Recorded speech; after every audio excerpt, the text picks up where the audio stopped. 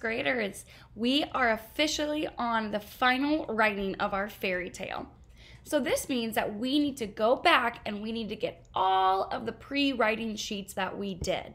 So all of those homework sheets of paper that you wrote about your good character, you wrote about your evil character, your magical character, the setting, what the problem was, all of those pre-writing papers that you have, it's probably going to be really good to have it right next to you.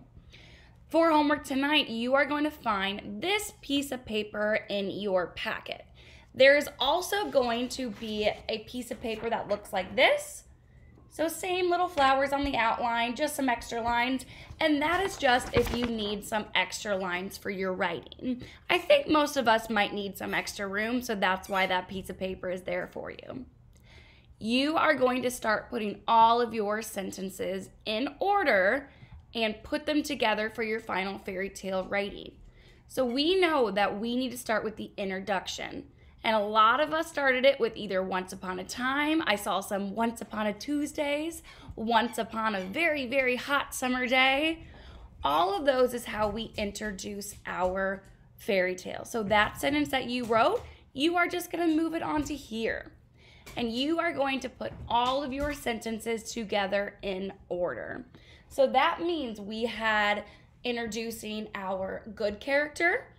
We talked about our setting. We talked about our evil character, then we discussed our problem, then we said our magical character, and then we had our conclusion. That is the order it should go in because that's going to be how your story flows all together. If you want to add more detail in your story, that's totally okay. If you want to include a sentence about your princess's friend that's with her the whole way, that's okay. If you want to include more detail about the castle or the village where you're at, that is okay.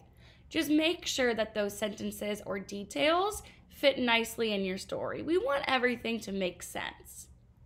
Again, when you are writing your fairy tale, please make sure to have all your capital letters, your end marks, your finger spaces, because this is your final fairy tale. And these will be so exciting to read to your parents, to your other scholars, and to anybody that you want to read your fairy tale to.